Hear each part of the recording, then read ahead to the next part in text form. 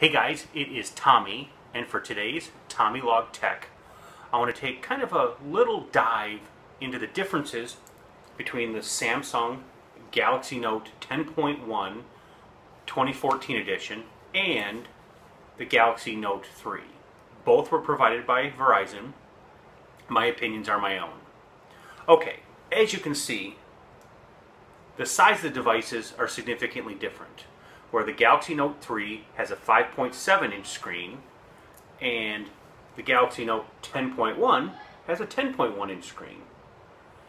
This screen is just gorgeous, absolutely gorgeous. 1600 by 2560, where this one is 1080 by 1920. So this is totally true 1080p. This is a lot bigger than that. This is like a super AMOLED screen, and this is a what they call super clear LCD. Not sure what that is. That's probably marketing speak, but gorgeous. Both gorgeous screens.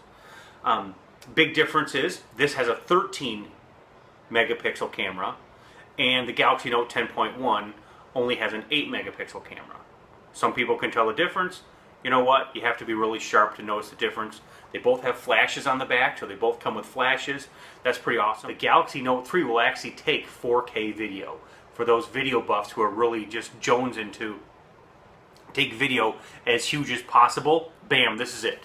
This takes 1080p video, so don't get me wrong, this is pretty awesome. 4K video, okay. Of course the weight is a big difference.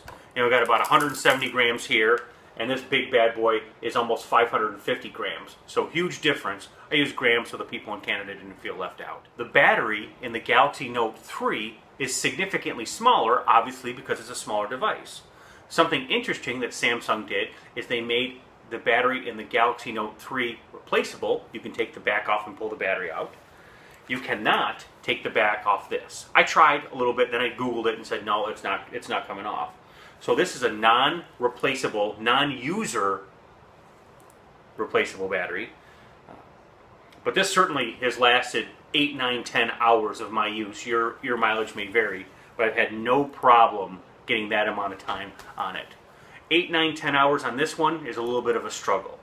It's kind of different because you're on the phone, you're using it more often, where the 10.1, you're sitting down for a specific period of time. Maybe you're using it in a meeting to take notes, or you're surfing the web while you're on the couch, whatever that happens to be. Okay, so those are kind of the differences. Things that's the same, exact same CPU. They both have the same CPU, same graphics, everything about that's the same. They both have expansion ports. This port's internal, this one is right on the side here. So you can expand it with an extra little memory card. They both have the same version of Android, 4.4.2. I like 442. Car buffs, you'll get that one. Something interesting, they both have an S Pen, this little thing, so they can write on the screen, take notes, annotate, very cool. Don't lose it though, very expensive. They're like 35, 40 bucks because they're like super smart and that kind of thing. The thing, I guess you have to decide what is the best for you.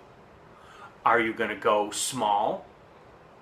All relative, though this is pretty big. When you think about 5.7 screen, this is nothing to shake a stick at. I mean, it takes up all of my pocket, and I can't put it in the front part of my pants. Obviously, you're not going to use this for phone calls. This is strictly a sitting on the couch, sitting at the table type of tool. Depending on the case you get, maybe this is the kind of tool that you use for a shop data collection, however you want to be. But this screen is gorgeous. They're both gorgeous screens. You're not, I struggle holding this one up to my ear because it's so big. This, you're definitely not going to use as a phone. This has no phone capabilities. Just to be clear, this is all tablet, no phone. Where this is all phone, tries to be a tablet. Okay, goes both, kind of goes both ways.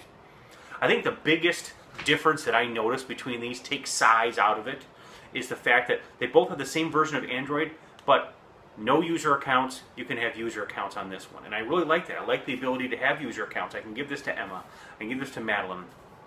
They can have their own user accounts. That's interesting. I don't know where that's going, but there is a difference there. Both amazing devices, work very well. So there you have it. Both devices are totally Tommy approved. Galaxy Note 3, Galaxy Note 10.1, both Tommy approved. Thanks Verizon, thank you Samsung for letting me play with these. Talk to you guys later. Bye.